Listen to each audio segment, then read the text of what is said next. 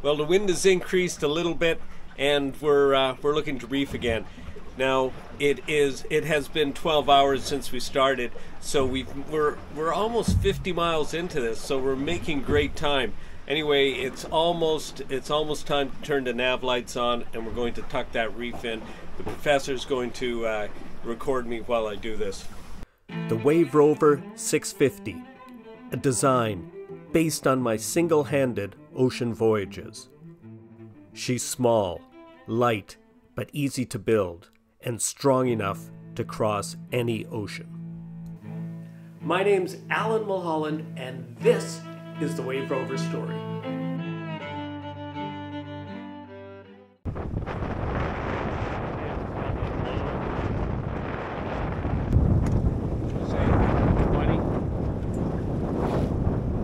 It's over 15 for sure.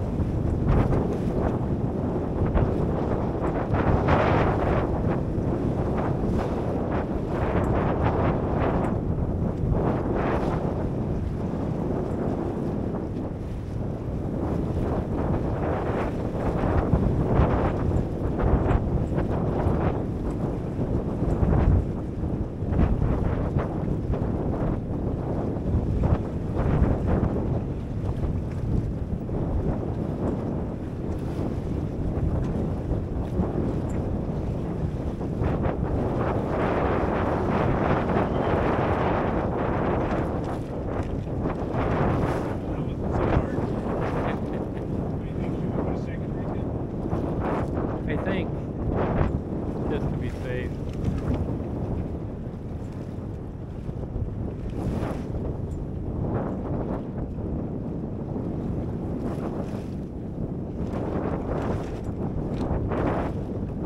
Yeah, that took the weather helm off.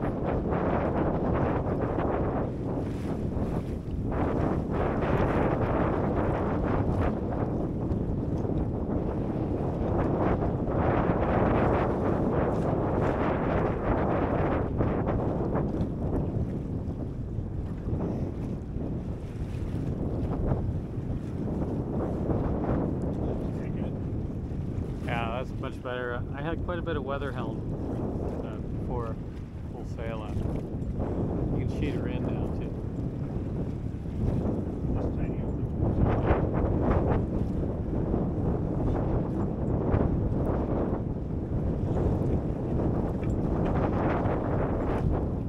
I'd say we lost a knot.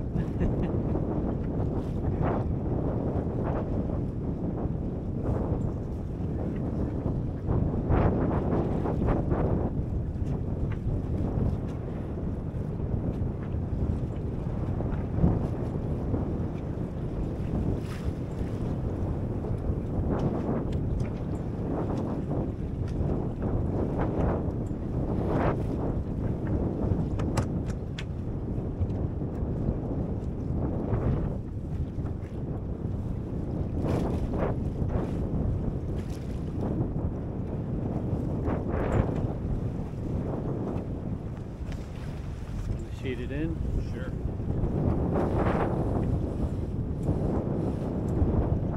Yeah, there we go. Pick it back up. Well, Rovers, it is 6 a.m. on day 2. I'm about to go up and relieve the professor on watch. We're in St. George's Bay. It's blowing pretty strong. I really don't know the wind speed, but Wave Rover has 2 reefs tucked in. We're making almost 5 knots, but it doesn't feel to me that we're under control, so as soon as I get up there, I'm going to stick another reef in. Anyway, it's been quite the night. We made a lot of headway, but these are pretty strong conditions for a little boat. All right, we're on our second day. It's blowing a little bit strong. The sun just came up. How does it feel up here? It's a bit rolly, but the helm's pretty heavy, so we should probably take another reef. Okay, so make it more comfortable.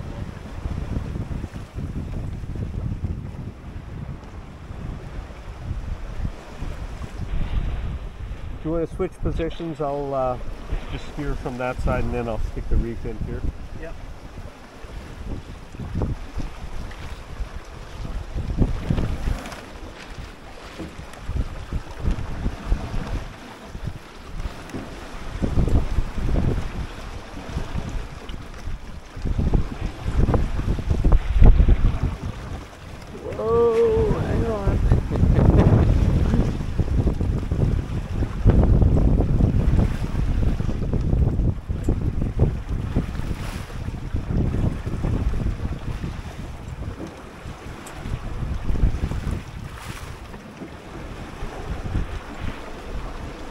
Just a bunch of rollers coming in behind us from the strong winds we had overnight.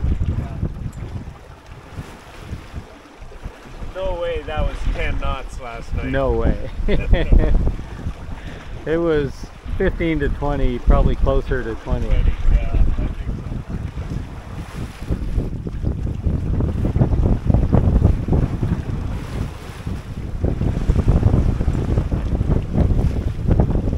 Boat handles well though.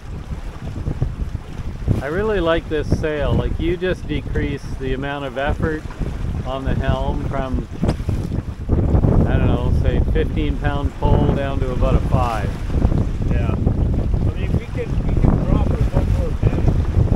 Why? It's fine now. Fine. My next question is, what's for breakfast?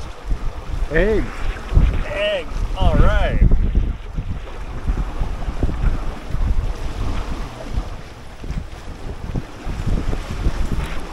Well, we got the odd little wash over the side here. I'm assuming that gap over there is the causeway.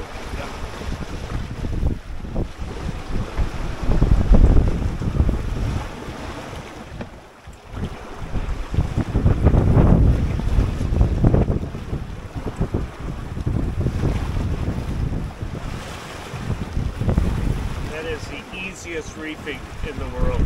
Yeah, no kidding.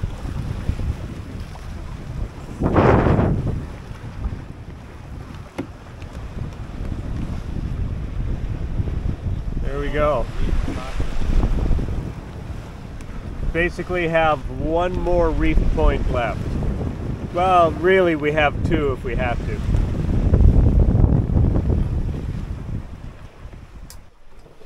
Well, Rovers, I just tucked that reef in, and boy, it made a difference on the control of the boat.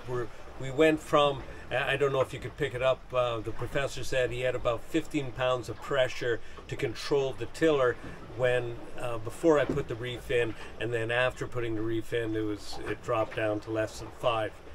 Now, I did make some improvements on route, and I'll show you that when we've got a little more well, less wind noise, and then there are some improvements I have to wait until we're alongside to make as a result of this sail. This sail has been absolutely fantastic, you know, in the sense that I've been able to test out quite a few things, mainly the reefing, which is working great. I mean, it really couldn't get any.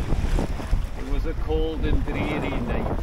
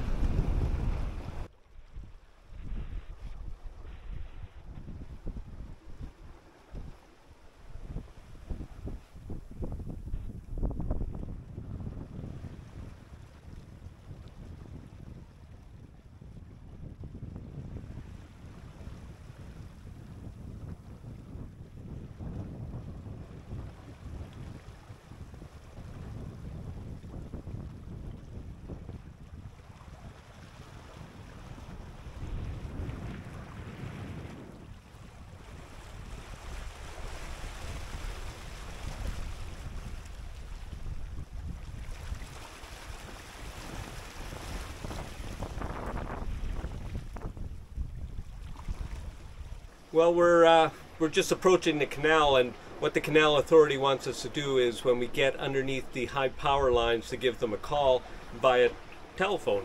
We can use VHF, but they prefer the telephone, so we're going to do that, and then we are literally 1 mile away from the canal.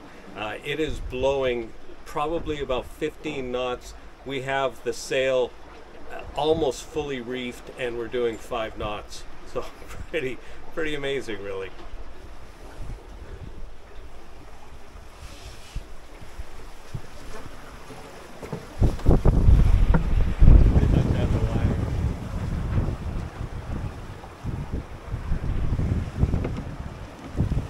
There's the high power wires.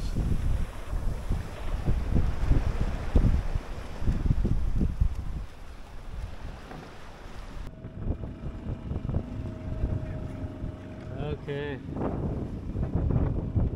we're going in the lock right now.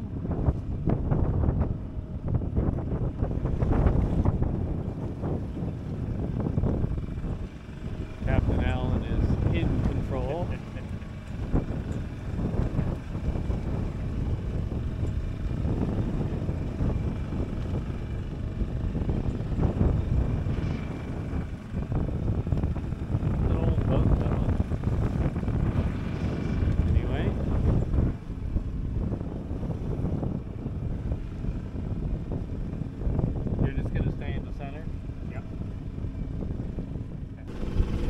And here we are coming out of the canal. How was that, Alan? That was exciting. That was really exciting because they had a bad experience with the sailboat just before, so they were on top alert. And we've got a groundswell coming through here.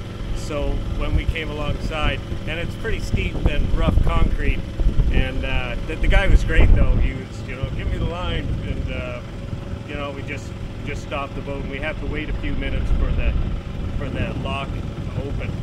But we're through now. We're pretty much on the Atlantic side. Out of the Northumberland Strait into the North Atlantic,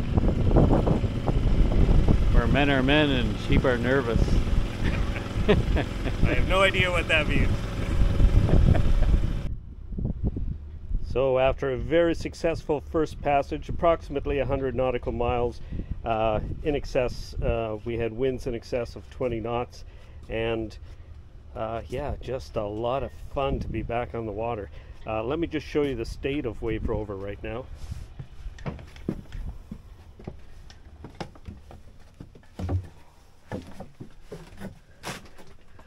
So in the rush to get her going, nothing was really put away properly. I mean, we've got a full load of water and food and everything, but didn't really get a chance to stow everything. So a lot of these bins and things will be emptied and organized today and tomorrow. And Mrs. Rover is driving over to Port Hawkesbury, and she's going to bring some more supplies and then take away all the extra stuff that I don't need.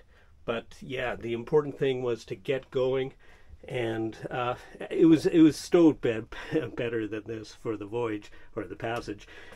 Nothing fell over because we didn't heel that far, despite some really rolly conditions. We didn't roll anywhere near what Wave Rover 1 would have rolled like, you know, in the past. So very happy with the performance.